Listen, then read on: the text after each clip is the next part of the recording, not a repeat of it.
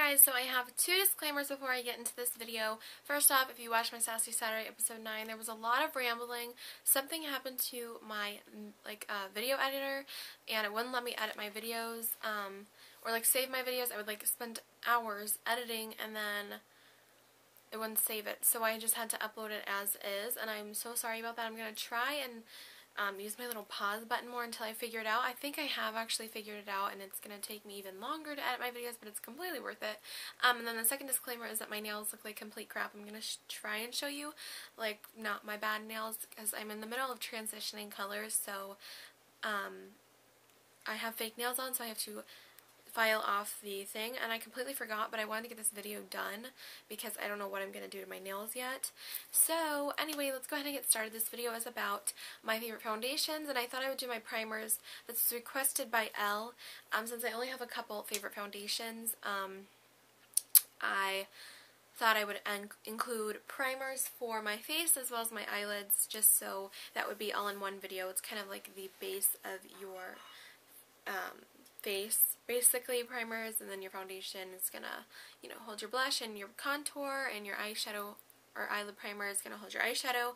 So all that is gonna be in this video, but I'm gonna start with foundation first. Okay, so the very first foundation that I want to talk about, and just to let you know, I only have two favorite foundations as of right now, and I've tried a lot, but this one is Bare Minerals. This is just an exclusive one, and this is in the original formula. My shade is in Fairly Light, N10, so I'm a neutral, and I just love Bare Minerals because everything just blends so perfectly, so evenly. It looks so natural. It's amazing. It literally covers up all of your redness, and you don't really need that much concealer, only if you have a super bright red spot. That's where you need concealer, but other than that, if you have the slightest bit of pink, you don't even need concealer for it. It's full coverage. It's buildable to full coverage, but as soon as I apply it, it's full coverage for me. But I like to do 2 layers anyway, just because. But I really like that. It retails for $24 to $26, so it is more pricey, but it's definitely worth the money, and it lasts you a very, very long time. I could say it probably lasts you 4 months. My second favorite foundation is the Revlon Color Stay Whipped Foundation, and I just love it so much. I'm in the shade Buff, and I just love this foundation. But let me tell you about my skin first. I have an oilier T-zone and drier cheeks, and any liquid foundation, besides the Urban Decay Naked Skin, I actually like that one as well. I don't own it right now, though. I'd had a sample. Will stick to little dry patches on my cheeks. I don't have severe dryness on my cheeks, but there's dryness right here, and it's here, and it'll just cling to it. So this does not, and it blends smoothly, and it's got medium to full coverage. It's buildable to full, and you need a little bit of concealer, but not too much, and it just feels so heavenly on your face, and it blends so evenly, and I use my fingers, actually. I don't use anything else. No brushes, because when I use a brush, it doesn't look the same. So yeah. Moving on to face primers, I have 3 favorite face primers, and the first one I want to talk about is Primetime Foundation Primer. Looks like this.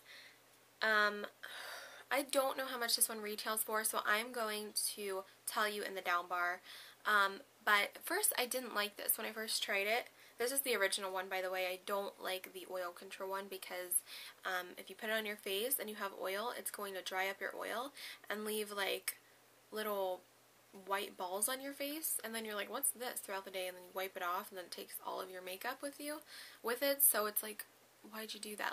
Yes, it works, but no, it's not for me. But I like this one, the original Primetime. Really like this one. And see, there was my nail. Sorry, guys.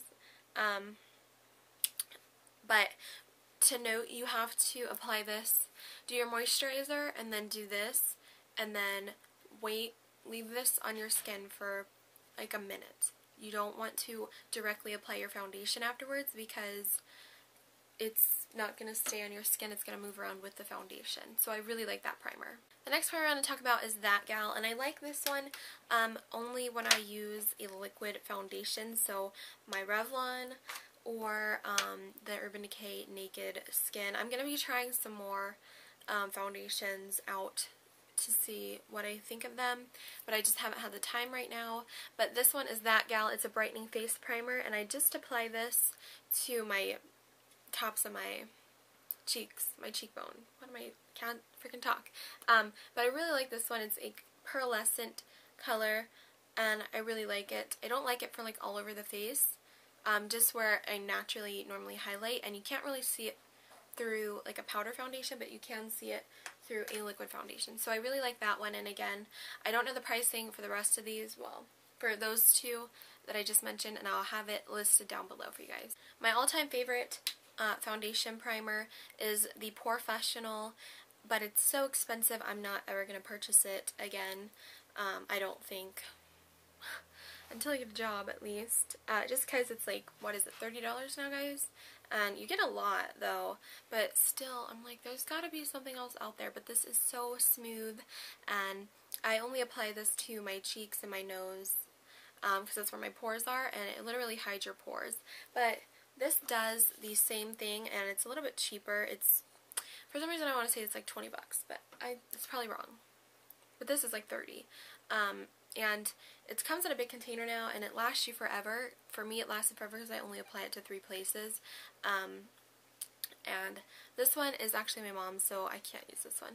But it's a really great primer if you want to hide any pores, or any dents in your skin that you might have from scarring or anything like that. It's a really great primer, but it is pretty expensive. So I'm looking for dupes for that one, and I think I'm going to try the NYX Pore Filler one, because I've heard it's somewhat similar.